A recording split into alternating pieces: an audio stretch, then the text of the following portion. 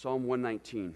And for those who don't know, Psalm 119, the longest chapter in the Bible, as I said, it's an acrostic, which means each section is divided up by a letter of the Hebrew alphabet. And it's funny because Psalm 117, just right next to it, is like the shortest psalm. Right after that's the longest psalm. So we're going to do a group reading. We're going to read slowly, smoothly, and I want you to focus on these words, okay? Because this is a prayer, and of course Psalm 119 is all about the law of the Lord, the Torah, the covenant that God made with his people. That's what David is talking about here. And I want us just to read this as a congregation, as a prayer for how we want to receive the message today. This is such a great prayer. We're going to pray it out as the body of Christ to the Lord and ask him to do this for us in our lives this morning. And I would definitely suggest referring back to it from time to time, especially when you want to hear from the Lord. So is everybody ready? Psalm 119, and we're going to begin reading in verse 25 and go down to verse 32. Everybody ready? Okay, here we go. I lie in the dust. Revive me by your word.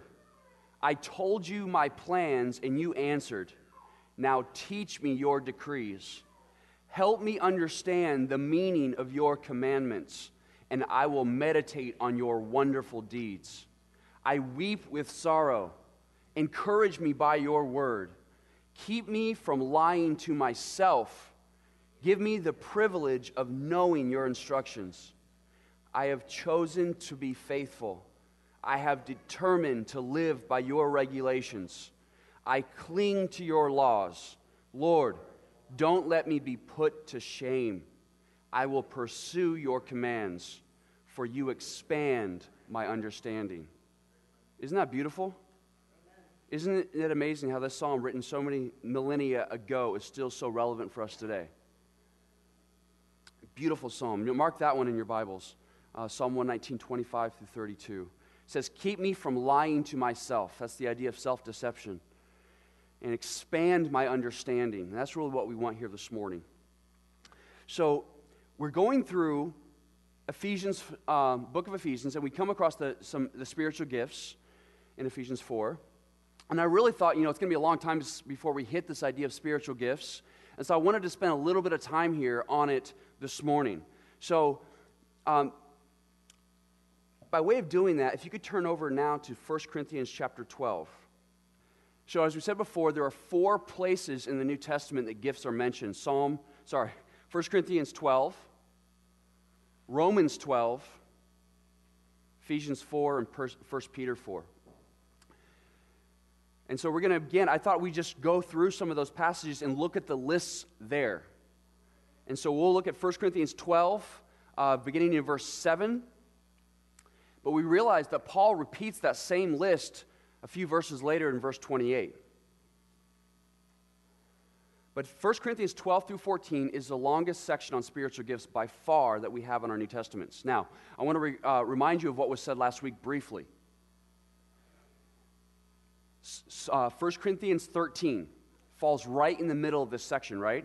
And 1 Corinthians 13 is known as the love chapter, well-known chapter, maybe one of the most famous chapters in the Bible, read at most every wedding.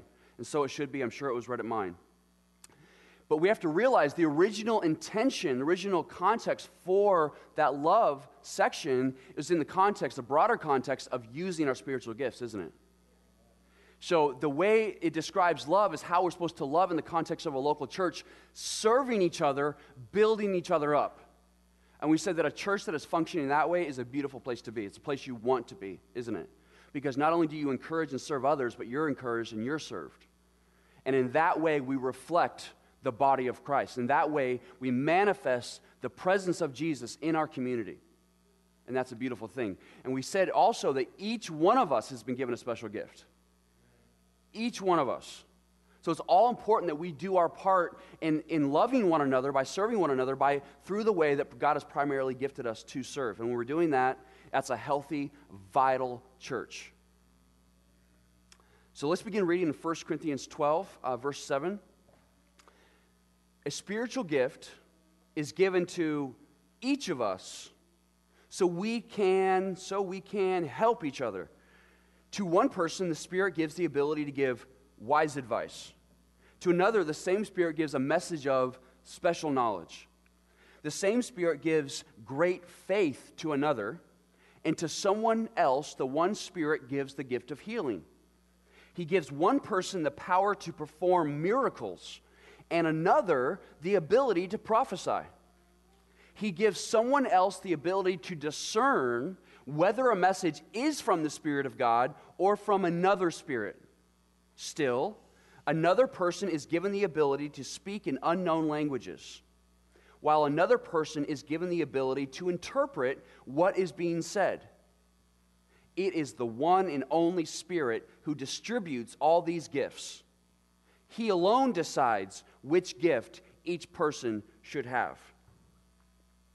Now, in the collective expression use of all these gifts, you know what we have? You know what the result is? The end result is you become a part of something that is bigger than yourself. And that is a desire that each of us has deep within our nature, because we're made in the image and likeness of God. So this is exactly the practical expression of how you become part of something bigger than yourself. And it isn't amazing that God provided the local church for us so that we all have access to something like this, all within reach. So it's, again, you get to be a part. It's not a spectator sport, is it? I'm getting ahead of myself, but here's the right. If you just sit in a sermon, sit in a worship service, and you're just observing, and you're just taking in, here's what I liken it to. You are satiated, with reference to the idea of food and eating. You're satiated or satisfied, but you're not nourished. Do you see the difference?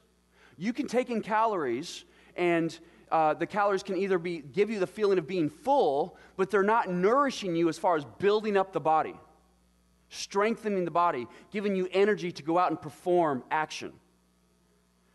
So the idea here is you want to hear and receive, and you want to be ministered to for the purpose of going out and ministering to others.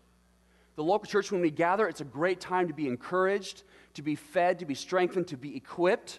It's not the only place to be equipped, but it's one of the places to be equipped so you can get those nutrients, not just for the feeling of satisfaction, but for the feeling of being nourished, so you can go out so the body can be strengthened, it can be edified, it can be built up. We're actually making a difference in the world.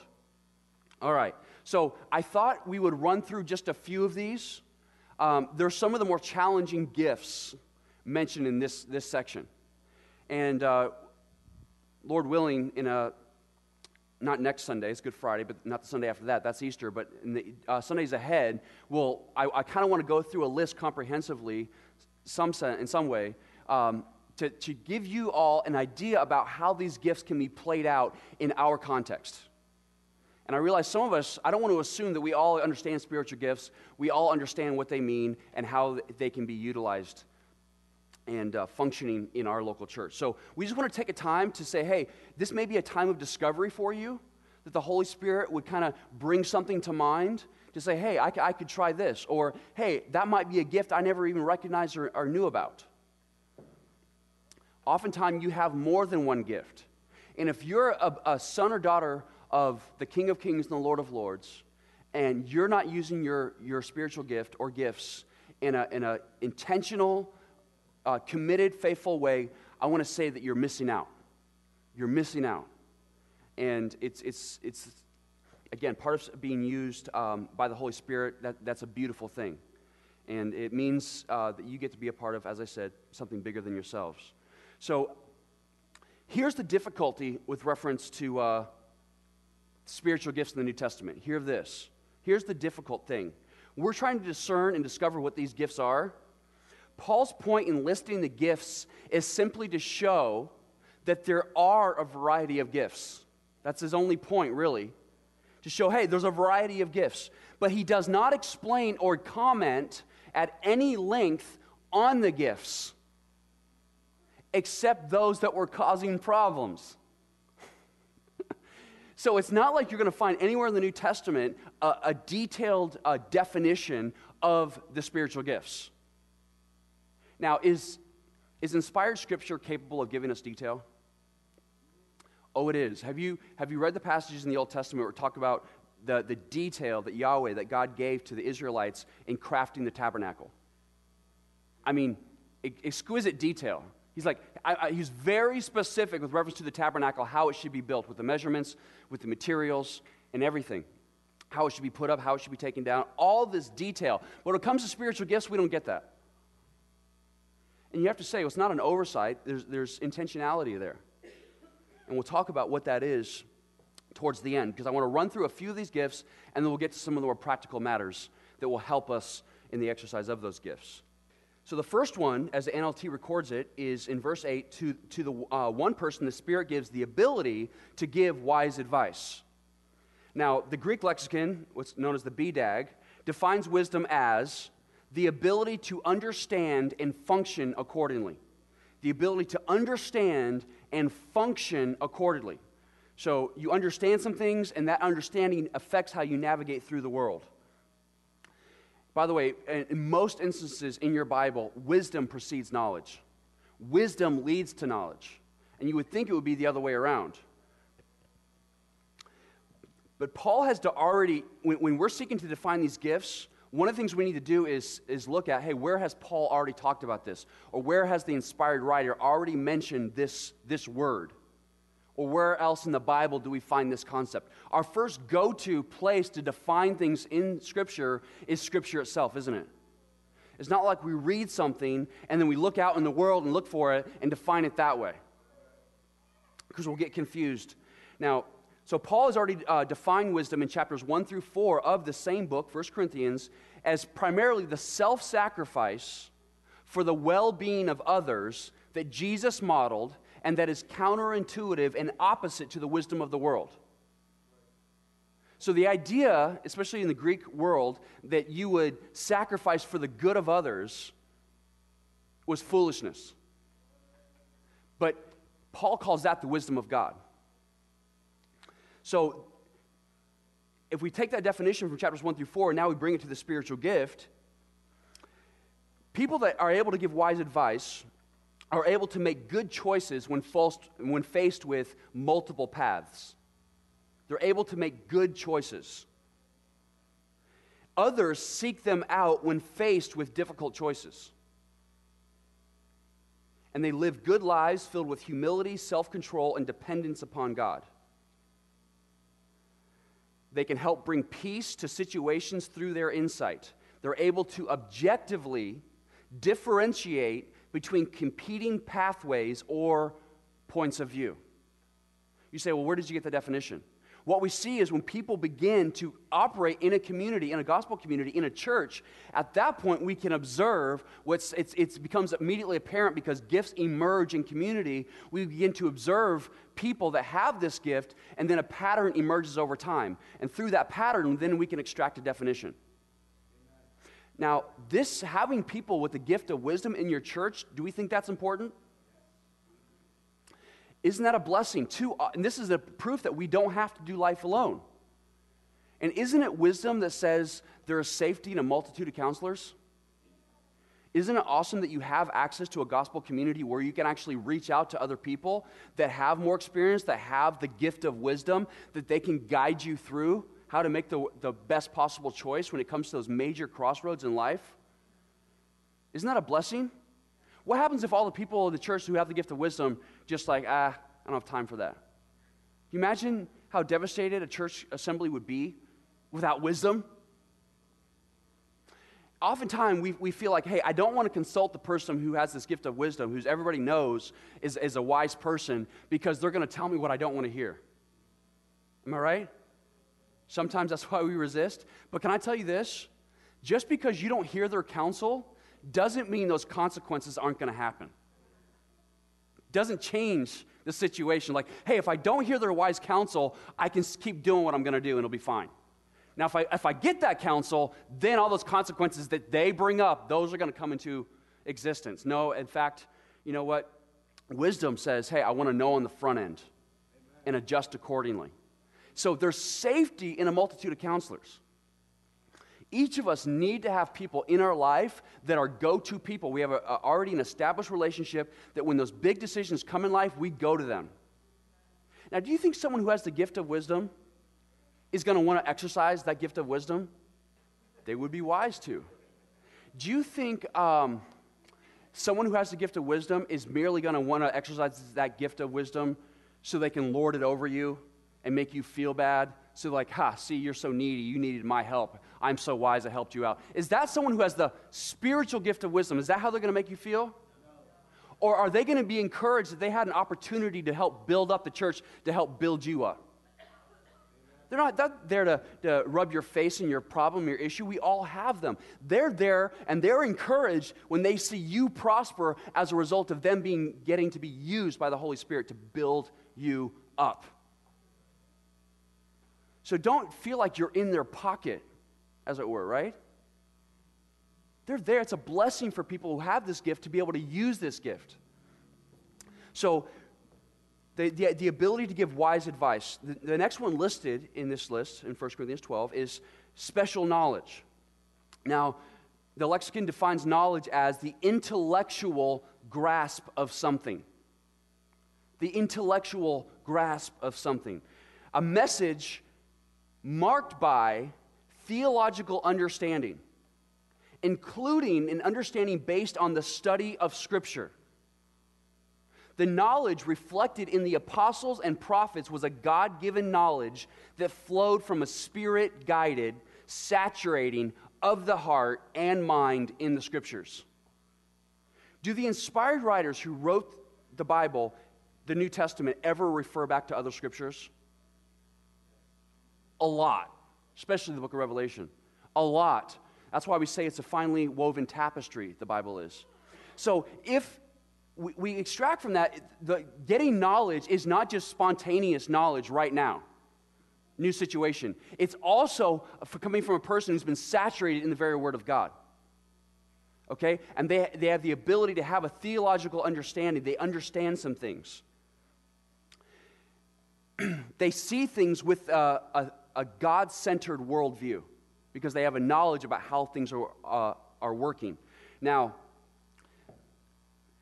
in going through these lists, as we go through these lists over the weeks ahead, I want to, some of them are controversial, are they not?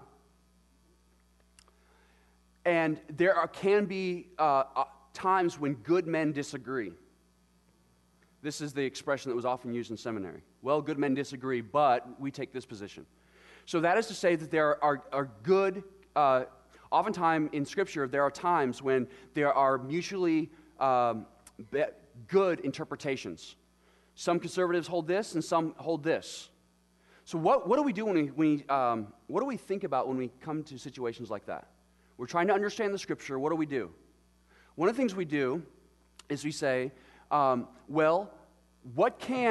may be some debatable things here, but what can everybody agree on? So there may be debatable. We look at it, we say, okay, yes, good men disagree on this, but both sides agree that it is actually teaching this. And when we do that, what we end up with is we're seeking to get the answers. Let me put it this way. We're not asking questions of the text that the text is not trying to answer. You see?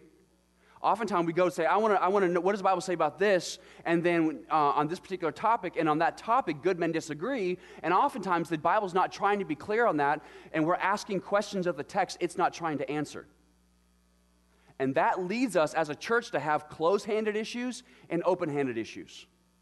The close-handed issues are all those things the Bible is very clear on. The open-handed issues are we're asking questions the Bible's not trying to answer specifically, and we allow there to be some leeway there.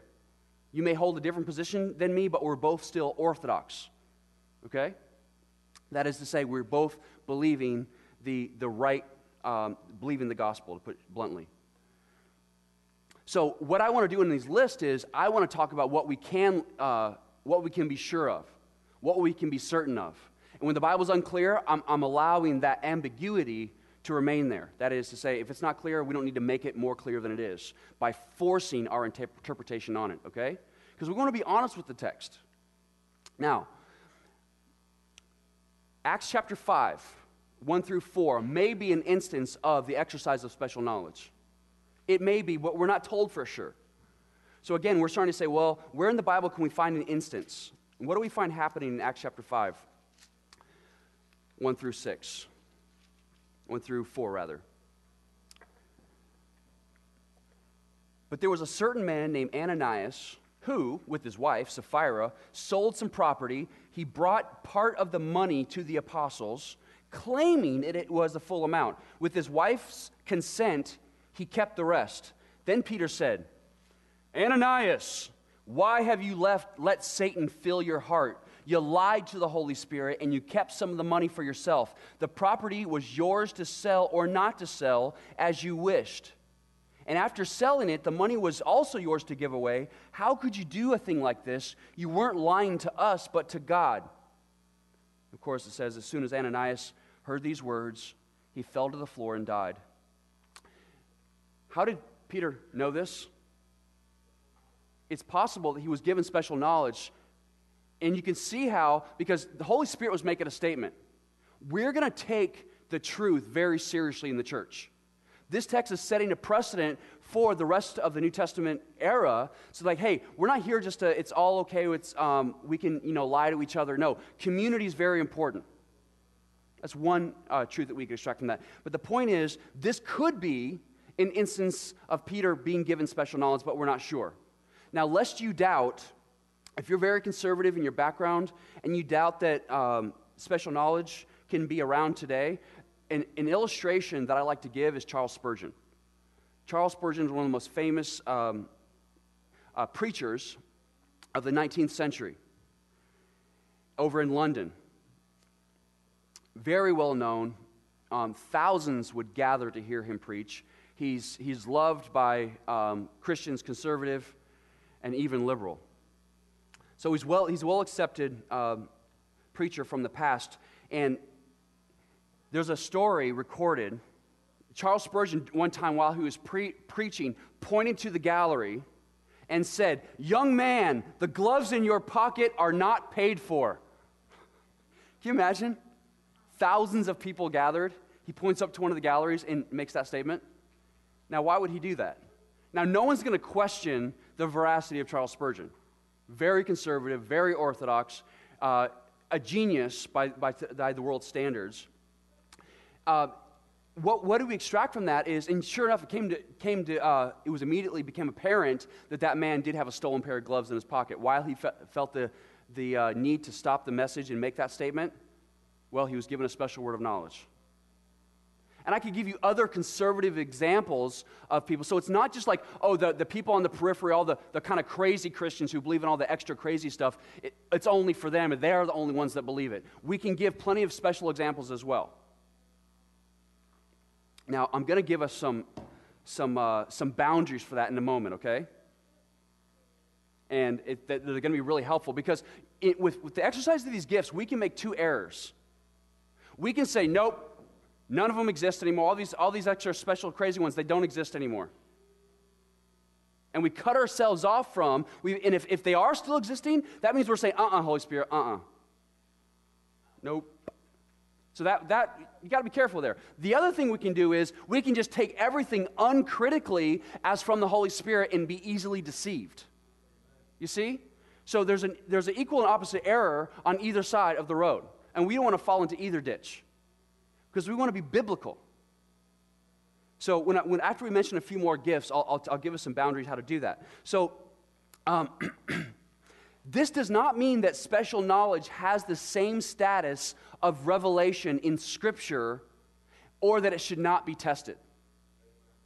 So if Spurgeon says that, I want to find out, did that guy have any gloves in his pocket? Oh, yeah, he did. He did steal them. Okay, so there's a way to verify. Okay, that's leaders in the charismatic circles. Charismatic, what does that mean? It comes from the Greek word charismata, which means gift. Charismatics, that is kind of like a modern-day expression of the Pentecostal movement. Started back in the 1970s. It's the latest iteration of, let's say, ministries that are marked and characterized by a strong emphasis on the exercise of the spiritual gifts. Okay? Pentecostal movement is a much older movement and goes back about 100 years. So leaders in charismatic circles are well aware that people may speak prophecies or tongues getting ahead of myself here, in the flesh. That is, leaders know that some are psychologically motivated. Some. And this is charismatic leaders confessing this. They're aware of this. But we should neither reject the idea of this gift of special knowledge or receive it, as I said, uncritically. So some preachers say, for instance, that they have a special word of knowledge, and they say something like, someone here is caught in adultery. You guys ever hear? You've been exposed to something like this, seen something like this? Some of you are shaking your heads. Yes. So, you know what's interesting about that, an instance like that? Here is a mix of so-called special knowledge right along with ignorance. Because someone here, right? So I know something specifically, but there's another part I have no idea about. And what can that lead to? Suspicion, doubt. Does that seem like it's going to build up the church? Now, also keep in mind that these letters were written to churches that were often meeting in houses, smaller churches gathered in homes. And it's likely that people in those churches knew each other's business. So when we're thinking about what the definition of these gifts are, we need to think about what was it like for the original audience of these letters. What was it like for them? So again, so we neither need to be like completely resisting the idea of someone receiving special knowledge, nor receive it uncritically, okay? I'll say more about that later. And also, I want to say something that's relevant to the idea of how do we receive? What does it even look like to receive a word of special knowledge? What does it look like to receive prophecy? How does that even happen? And I want to make a suggestion as to how that happens so that we can be more sensitive as a church to receiving the leadership of the Holy Spirit. So I hope I get there. If we don't do that, it's towards the end. We'll get there in the weeks ahead. The next one listed is great faith. And this is to say a faith in an almighty and sovereign God who is capable of intervening in the most dramatic and supernatural ways. And allows one to have a strong belief that God can overcome any problem and can be trusted to act on our behalf. An example of leading through faith is believing that God can change lives, acting on that belief, and then inspiring others with that. Isn't that the kind of person you want around you? Someone that has great faith? You ever been kind of discouraged, and then you get around a person who has great faith, and they start speaking God's promises to you, and you feel kind of rebuked, like, wow, why am I not living this way? You feel rebuked, but you also feel encouraged. Because they have this ability to demonstrate the certainty that God will come through. And you leave that person just built up and encouraged, like, yes. And your strength is faith, and your faith is enlarged, and the doubting kind of dissipates. The characteristics of those with this gift, they have an unshakable trust in God's power and love, which they can help others to see. They're not dismayed when situations look bleak, believing that all things work together towards the good for those who love the Lord. They believe that things happen for a reason and that God is active in the world. And they're bold in their prayer life, asking God for things which only He could make possible. They see no challenge as insurmountable, and they set very high spiritual, financial, and relational goals. You know who exercises this gift around me personally? Is Drew Madre. He says things that take great faith to say sometimes, and I leave him, his presence, just being encouraged. He talks about just so with such certainty what God's going to do here in the future. And I leave him like, yes, and it motivates me to work harder, to with all my might. Great faith. So for those with great faith, it's in whatever church setting you find yourself in, whether it be a community group, a family meeting, a Bible study, a sermon, a personal conversation, you want to encourage people to trust in God to overcome all odds. That's what a person with this gift does. And don't we need that in the local church? Are we going to hit hard times? Some of you have hit some very hard times even this last week and the weeks previous. You need someone to be around someone with a gift of great faith to recalibrate your thinking so you don't stay in the mode of being discouraged. Next, we come to the gift of healing. Is God able to still heal today? So I believe God is still able to heal today. Definitely believe that. But here is, let's take what we can learn from the text, okay? Actually, if the gift of healing is mentioned twice. It's mentioned here in verse 9 and then further down in the chapter in verse 28. And if you look at the original wording there, it's actually not the gift of healing, it's the gifts of healing. Charismata, that's a plural form of that word. It's the gifts of healing. And did Paul exercise the gift of healing? Yes, he did. And if we look at the life of Paul with reference to healing, we find something kind of interesting, which corresponds to and kind of shows us and highlights why he would say it the way he says it. He says gifts of healing. That is to say, he's referring to specific instances where healing took place. Paul does not refer to the power to heal all diseases, but to instances of actual healing. And that's why I believe that Paul is careful in his language here. So I'll give you a few examples. There's 3 examples that I found in the book of Acts alone where Paul is involved in healing, okay? And I'll read 2 of those to you briefly, and we'll see what we can learn. Acts chapter 14, verses 8 through 10 would be the first example. Acts 14, 8 through 10. And I'll read that for you. While they were at Lystra, Paul and Barnabas came upon a man with crippled feet. He had been that way from birth, so he had never walked. He was sitting and listening as Paul preached. Looking straight at him, Paul realized he had faith to be healed. Did you see that? Paul realized, looking at him, he realized he had faith to be healed. So Paul called to him in a loud voice, "Stand up!" And the man jumped to his feet and started walking. I'll make a comment on that, but I want to read the next one first. The next one would be in Acts chapter 19, 11 and 12, but we'll skip that one for sake of time and go to the third one, which is Acts 28, 8 and 9. Acts 28, 8 and 9, the last chapter in the book of Acts. So in some sense, this Acts 28 passage, we realize it's close to the end of Paul's ministry. Okay? Acts chapter 28, 8 and 9 says, "As it happened, Publius' father was ill with fever and dysentery. Paul went in, and what did he do? Prayed for him, and laying his hands on him, he healed him." He healed him. Then all the other sick people on the island came and were healed. You heal one, you got to heal them all, right? It seems like. Word gets out. So in the first instance, Paul realized that the man had great faith. He had faith to be healed, and he simply calls out, "Stand up," as if to say, you already have the faith, believe.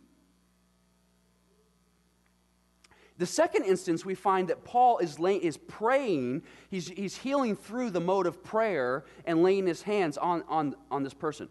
Now, lines up with what we find in James chapter 5, where it talks about healing, talks about calling for the elders, anointing with oil. The primary mode we find healing coming through is prayer in the New Testament. And oftentimes in the Old. So oftentimes healing takes place through prayer, praying specifically for something. But if we were to look at, we could stop there, but we need to look at more evidence.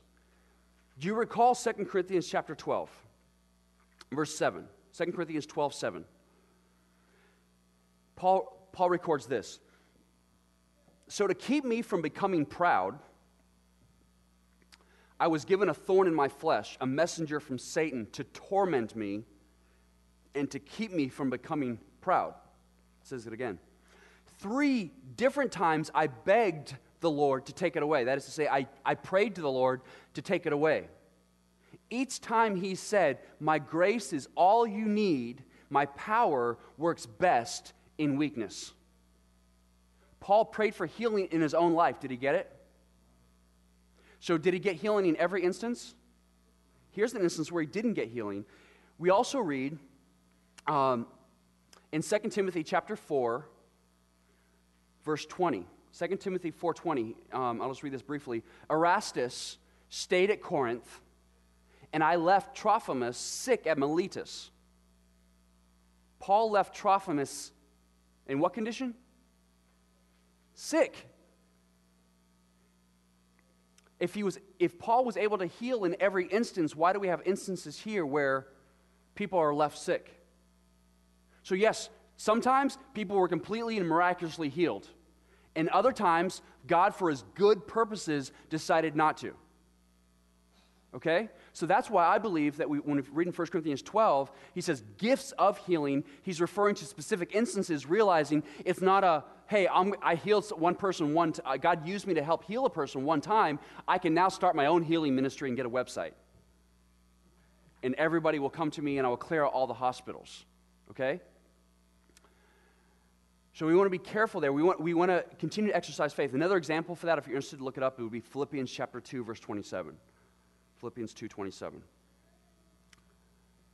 So, just to summarize there, healing can happen today, but it's through the exercise of faith, and ultimately, we trust in God's sovereignty.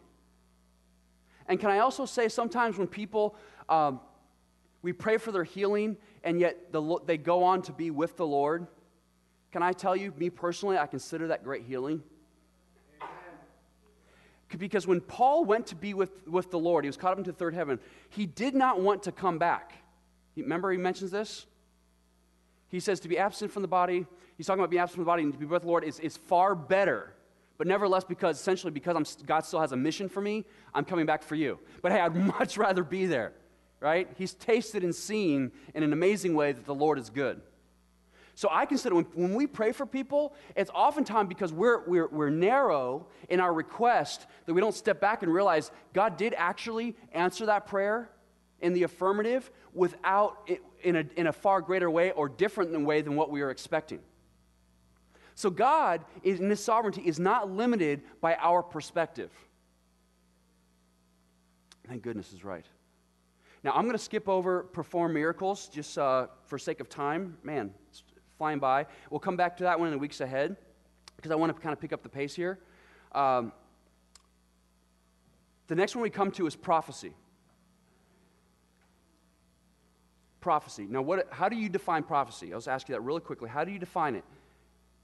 And oftentimes, the emphasis when we hear the word prophecy is what? Telling future events. Is that right? Is that what we often think of? Prophecy, because we look at the Old Testament prophets, and oftentimes they are telling future events, aren't they? But that is not really the essence of prophecy. That happens as a result of what the prophet is seeking to accomplish. So let me define prophecy for you in this way.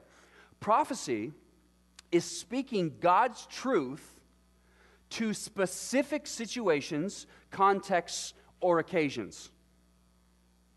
It is the communication of a divine message.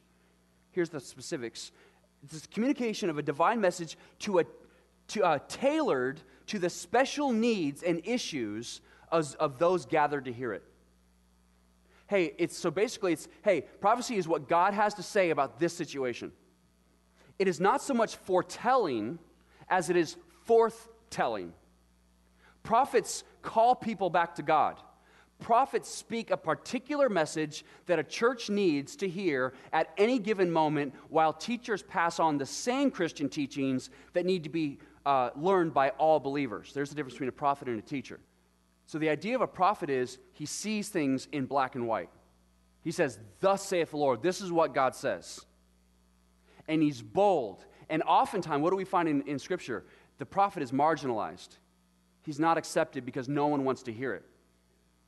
No one wants to hear it. Now, can you see why we need people who are prophetic in a local church?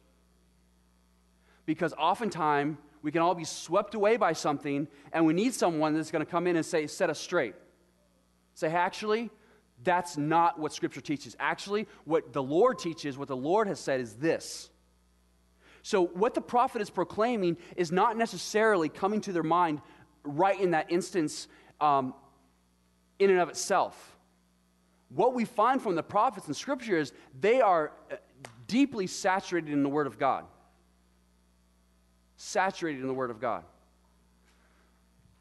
Now, but they speak God's word to a specific situation.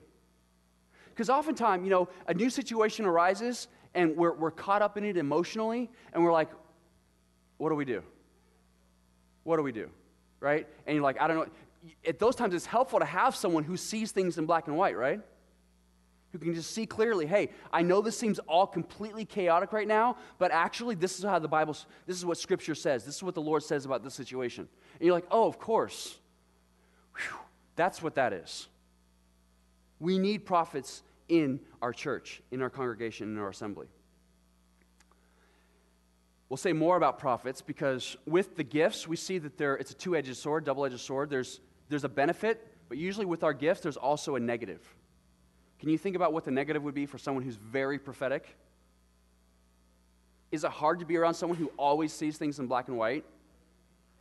Sometimes a prophet can lack this little thing called empathy because they see it so clearly, like, of course, this is what the Lord says. What's the matter with you? You're like, right? And they can be a little abrasive. Amen. Can you see why we need prophets to be in a church with encouragers?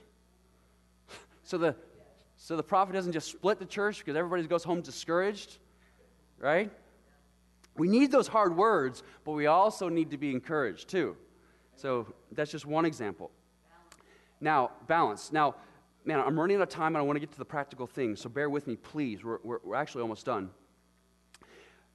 Do you notice that when it comes to prophecy in tongues, both of them require interpretation? So the next gift listed after prophecy is the ability to discern these prophecies, the ability to discern these messages.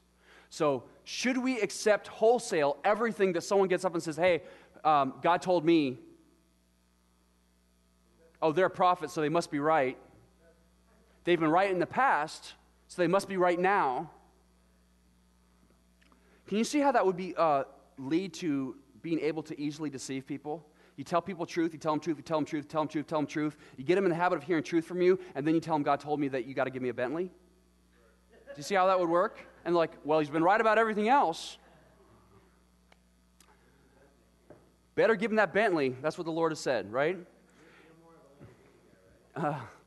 Well, I've matured, you know what I mean? So I don't see any of the other pastors driving Lamborghinis, so just kidding. Now, oftentimes when it comes to these gifts that are more what we call spectacular, here's the verse I find myself going to again and again to maintain balance. I find this next verse I'm going to give so helpful to not be resisting the Holy Spirit, but also not to accept everything uncritically. And this is exactly what Paul himself says to do. So we need to discern messages. In the verse I go to is 1 Thessalonians 5. Go to the very end of the book of 1 Thessalonians, chapter 5, and verse 19 through 22. This, to me, shows the balance that we aim to maintain at our church. Right here. Ready? Do not stifle the Holy Spirit. That is to say, don't try to shut the Holy Spirit up because the Holy Spirit doesn't fit within your theological paradigm. Amen. Do not stifle the Holy Spirit. Do not scoff at prophecies. Don't scoff at prophecies. But test everything that is said. But test everything that is said. Hold on to what is good. Stay away from every kind of evil. See, if we don't test these things and we accept everything uncritically that someone who calls himself a prophet says, Paul's saying it can lead to evil. And don't we see, people being manipulated by someone who gets up and says, I'm a prophet and I have special revelation, God said this?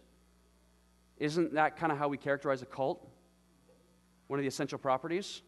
So Paul doesn't want us to get caught up in a cult, being led by a cult leader, does he? That's why he says, test. So I find it very healthy when you have your Bibles open, you're making sure that what I'm saying, what I'm preaching, is not just my own ideas. And I also need to be very clear when the Scripture is clear, but I also need to be clear and tell you guys, hey, the Scripture's not clear here, but this is what I believe. Or I could say, this is my opinion. Because I don't want you thinking uncritically over time, well, Pastor Timothy said.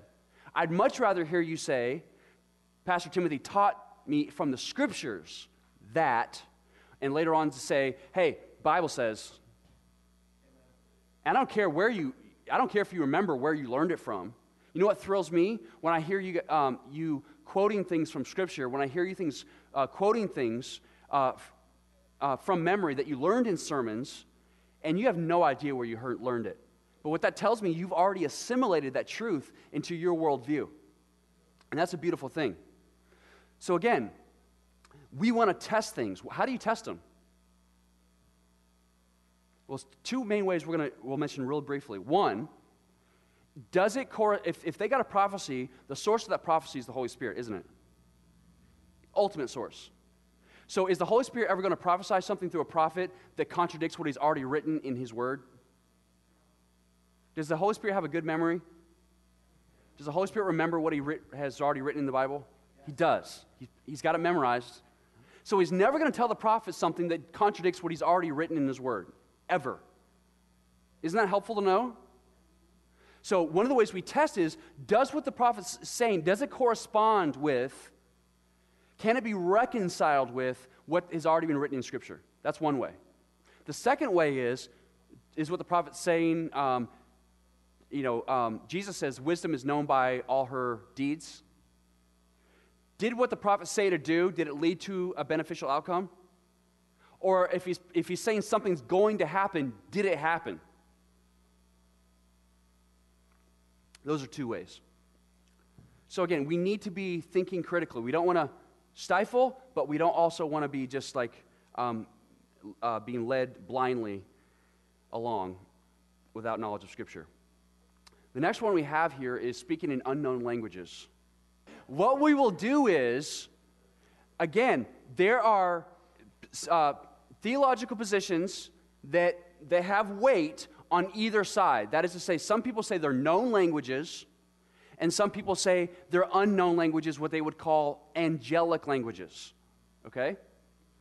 And both sides make a good case. So I want to talk through that, but what I want to conclude is, what is the text clear on? Okay? Because remember, I said Paul doesn't define these gifts, and he only spends time with gifts that are actually causing problems. That's why he spends a lot of time in 1 Corinthians 12 through 14 talking about the gift of tongues. A lot of it, because it's causing problems in Corinth. And so he lays out some very clear, whether you take it's known languages or unknown, what we can all agree on is that he sets out some very clear boundaries about the exercise of tongues. And that's what we need to know as a church. If they're going to be utilized, now I could tell you what the boundaries are real quick. Can we do that real quick? Basically, it's 1 Corinthians 14, verses 26 and 27. And this is towards the end of his argument. So no matter how you define tongues, if they're going to be exercised in the local church, this is how it has to be done. So he makes a concluding statement in verse 26. Well, my brothers and sisters, let's summarize. Okay, he's summarizing what he said if you begin in chapter 12. When you meet together, one will sing, another will teach, another will tell some special revelation God has given, one will speak in tongues, and another will interpret what is said. But everything done must strengthen one of you. No, he actually says everything done must strengthen all of you. Okay? So that would be a boundary or a guideline. It has to strengthen all of you. He goes on to give a few more boundaries in verse 27, next verse. No more than 2 or 3 should speak in tongues. They must speak one at a time, and someone must interpret what they say. But if no one is present who can interpret, they must be silent in your church meeting and speak in tongues to God privately. So, one at a time. No more than 2 and 3 should speak in tongues, but only of those 2 and 3, only one at a time, and you have to have an interpreter. Okay? Is that pretty clear? Can we all agree on that? That's not very debatable. Paul's pretty clear on that aspect, isn't he? The other thing he concludes the chapter with And the whole talk he's given on gifts is in verse 40. He says this, be sure that everything is done properly and in order. Or as the King James says, be done decently in order. So if you're going to speak in tongues, it has to build up everybody. It can only be one at a time. It has to be interpreted, and it has to be done orderly. And we'll talk more about that in the weeks ahead. But those are the guidelines he gives.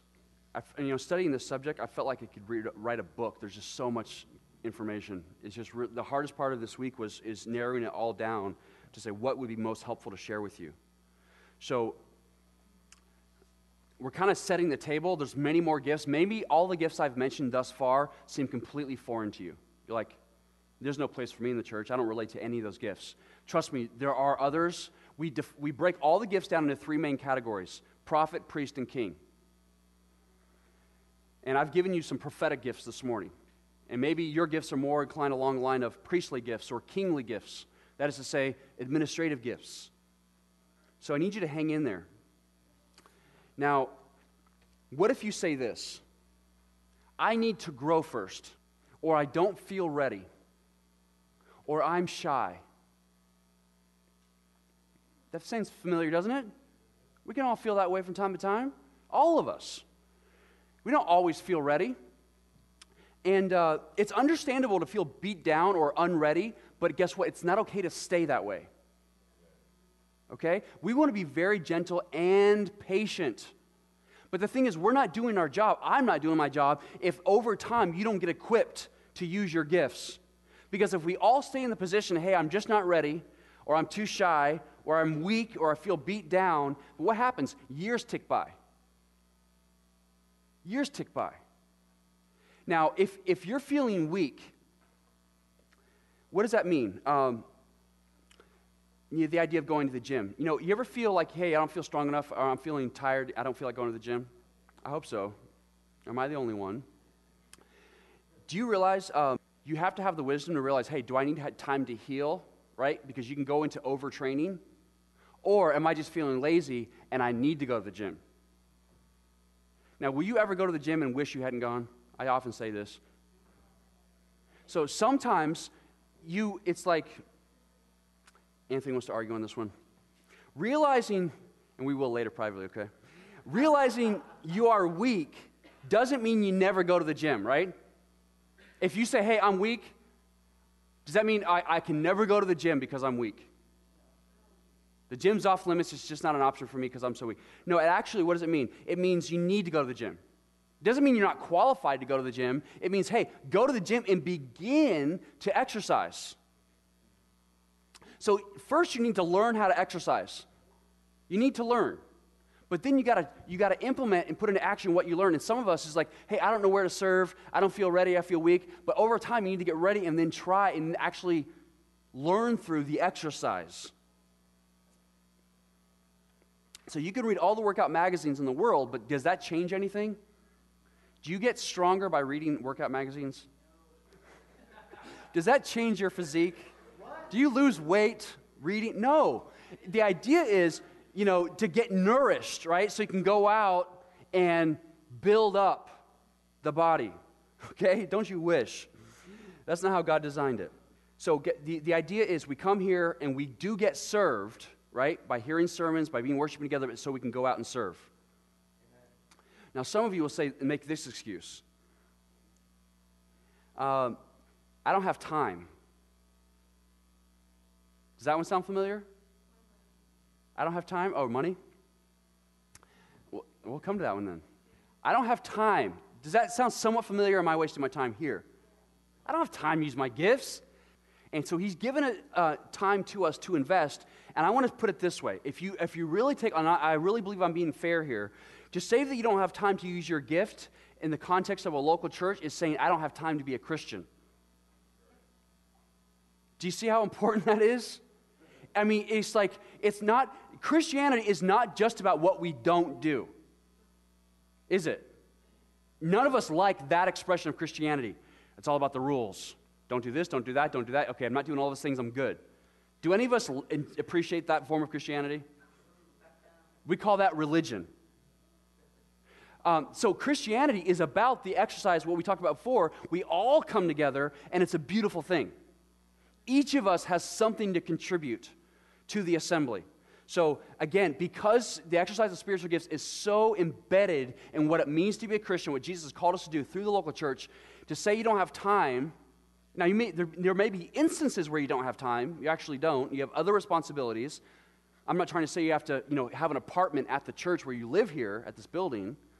But if you always are saying, I don't have time, and years tick by, you're basically saying, I don't have time to be a Christian. And further, I have to say this, the church, if we see someone who's not interested year after year after year after year, not interested in using their gifts, it makes it very hard for us to assign to that person the status of Christian. Because we would expect the Holy Spirit would motivate that person to the exercise of those spiritual gifts. Do you see?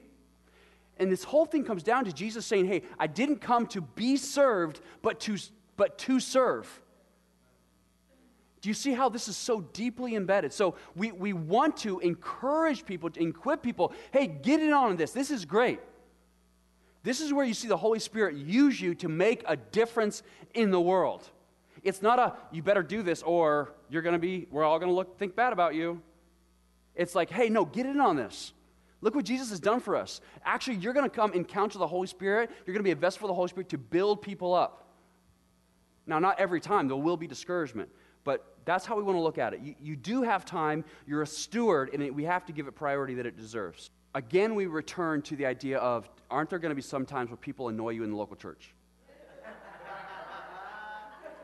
No, because we're also spiritual people. Is it okay to hate other people, to speak, to gossip about other people in the church? And even outside the church? Is that okay? Come on, someone wants to make a good case for it, right? Good men disagree on this, right? Actually, no. But we realize, hey, yes, we love each other. Understanding spiritual gifts, each other's spiritual gifts, can help us get along. Okay? Because we see life through the lens of our own giftedness. And when you understand that that person who is completely different than you is actually different because God has built them differently or gifted them differently, it helps you see them through that lens in order to have more patience, understanding for them. Okay? So, understanding each other's gifts allows us to get along better, to be united, and to have each other's backs. It is not okay to gossip and slander about each other. It's not okay to say, I hate being around that person. I see that person across the hall, I want to get away. I want to move away, right? That's hypocrisy. Okay? And it's ugly. So, people who have different gifts, like we said last week, may react differently to a situation than you. They may have a different emphasis or focus. And this may annoy you at times. Like we talked about the person who spills the Kool-Aid on the carpet. The prophet says, that you should not spill Kool-Aid on the carpet. Right? Because they see things in black and white. That's all they can think about. You shouldn't do that. Like, I know that. Right? With the person with the gift of encouragement, it's like, let me help you with that. Right? And the kingly or administrative gift says, hey, you know what? Here's how we can plan so that never happens again. Okay? So you might be annoyed by the person that says, hey, you shouldn't spill Kool-Aid on the carpet. But if you understand, hey, they're more prophetic. They kind of see things in black and white. That's just them being them. Doesn't that help you be more compassionate? Right? So you say, hey, you know what? Bless their hearts. Because the person who is too abrupt or too black and white, I promise you, as we said before, there's going to be times when a person that sees things in black and white is just what the situation calls for. The person that is too soft-spoken, you say, that person, they're always, letting themselves be walked all over. They need to stand up for themselves. They need to be more like me. Right? There will be a time when there is a delicate, fragile person who is deeply wounded that needs just that kind of person to minister to them. And the prophet type might just crush that person. Am I right? Aren't you glad God has given us different gifts to work together? Now, I got Diane Scott's permission to pick on her this morning. Okay? And I'm picking on you next. Diane Scott does an amazing job as our treasurer, but can't she be very annoying? You don't know Diane Scott the way I know Diane Scott. You know what? Do you realize if you work closely with Diane Scott, she always wants these little pieces of paper. Yeah, receipts. She calls them receipts. And she wants them every month, and she will harass you until you turn them in, or she'll make you fill out a missing receipt form. She will not let it go. She won't. She has this memory, and she'll keep coming at it, right? And then she will threaten to take away her credit card. Okay? She's like, until you can learn to turn the receipts, you don't get a credit card. And it's like, ugh. Why does she care about these little pieces of paper so much? But then what you realize is Diane allows us to do ministry without fear of bankruptcy. Or the church coming, or us coming to showing up for worship one Sunday and there's no lights on. You know what I mean? I would, without Diane Scott and all she does I literally would be paralyzed when it comes to ministry. Because I would want to do this, this, and this, and I would, it's like, it would be a full-time job for me to do what Diane Scott does on the side. Oftentimes it is like a full-time job for her. But I wouldn't know how much money we have for that. Or I wouldn't have thought ahead enough to realize, hey, we're going to need money not only at the beginning of the year, but at the end of the year for this particular ministry. Do you realize, I asked Diane Scott, hey, how are we doing financially? And our giving has been down this year, by the way. It's been down. And, but I always go to Diane Scott and say, how are we doing? She would say, well, yeah, the offerings are down, da-da-da-da-da. But then you know what I'll say? Hey, but do we have money for this ministry? She's like, yep. Because I've been planning. Because I've been saving. Because you turned in all those receipts, we're protected. I know what we have. I keep a detailed record. She allows us, with that gift, that administrative gift she has, allows us to do mission effectively. We could say, hey, we're doing the Easter egg hunt by ourselves this year. Do we have a budget for that? She says, yes, specifically. We already have a budget for that, and it's this amount of dollars and this amount of cents. Aren't you glad? So if in my immaturity, in my backwardness, in my small-mindedness, I could look at Diane Scott and like, yeah, she really gets on my nerves. She's always wanting these pieces of paper. But do you realize her gift, what it does for our church? I'm literally terrified to ever do ministry without Diane Scott. I've said this before. I'll say it again. It would just be like I would have to hire a CPA. Cliff said you were next. He always wants to give you a hug, doesn't he? I didn't grow up with hugs, except for my mom and my dad, and that was it. Cliff taught me the idea of giving hugs. He taught me this idea. But you know what? He may be, you say, oh, it's too touchy-feely. He always wants to give hugs. Men don't hug, do they? But he's changing the culture. Thank you, Josie. Preach it. He's changing the culture, but you realize Cliff is doing that because he's an encourager. When you're with Cliff, he'll encourage you. Don't we need that in the church? Do men need encouragement? Do you know that over time, Cliff has completely changed my mind? I find myself wanting to give hugs. Like when a meeting, if you get to the end of a meeting, you don't know if it's kind of gone well or not. You don't know if the person's, you don't know if you're still friends. Cliff taught me, give a hug. That way they know you're still friends. And it works really well. And I don't give a hug to manipulate the person. Cliff has taught me, I actually want this person to have beyond the shadow of a doubt, know that I care about them, that I love them.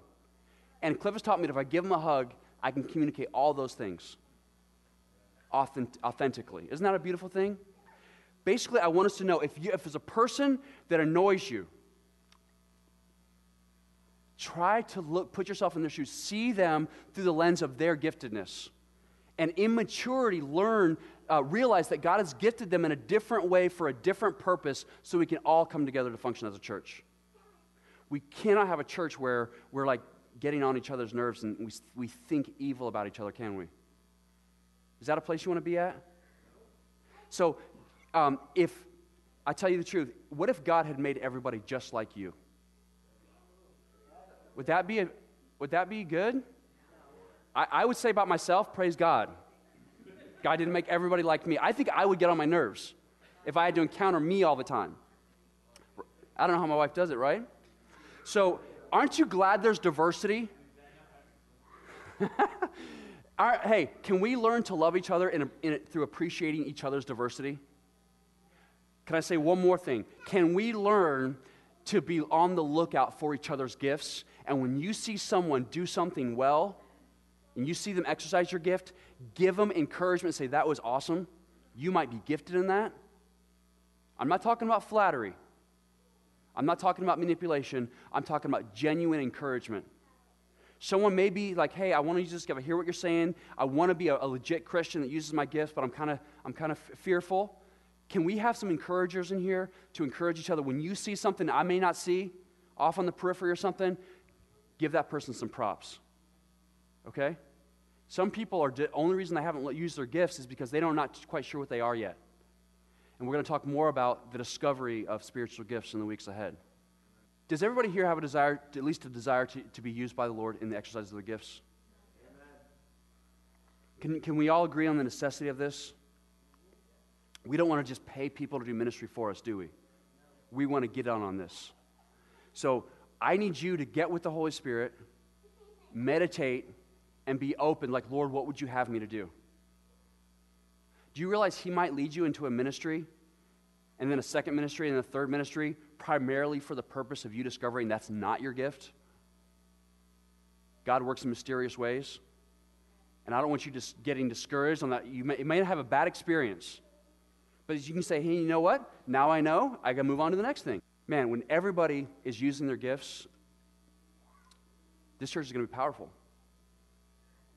Far more effective. When I hear you guys speak things to me and I realize you're speaking it out of your giftedness, I may want to resist when you tell me, but I'm going home and I'm thinking about that. And I'm making changes accordingly. And I want to be sensitive to God helping to lead me through the exercise of your gifts in my life. And don't we all need that? Let's pray. Father, thank you for these people. There's these gracious, generous people.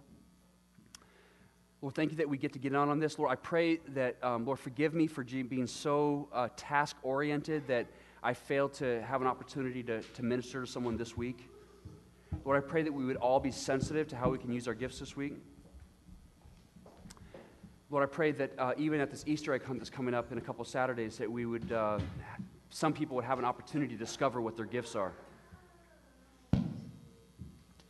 Lord, thank you that you don't let us just watch from the sidelines, but Lord, you're always desiring to include us in on your mission. And Lord, even though you don't need us. So Lord, I pray by your Spirit, Lord, that we would not be deceived, but we would cling to your law, to your instructions, and that we would be open to you bringing to our hearts and minds the path that you have us to go on, how we should use our gifts. Lord, if there's ways in which we're resisting, Lord, I pray we would repent, and even today repent and ask forgiveness and be willing to follow you. We pray this in Jesus' name. Amen. Amen.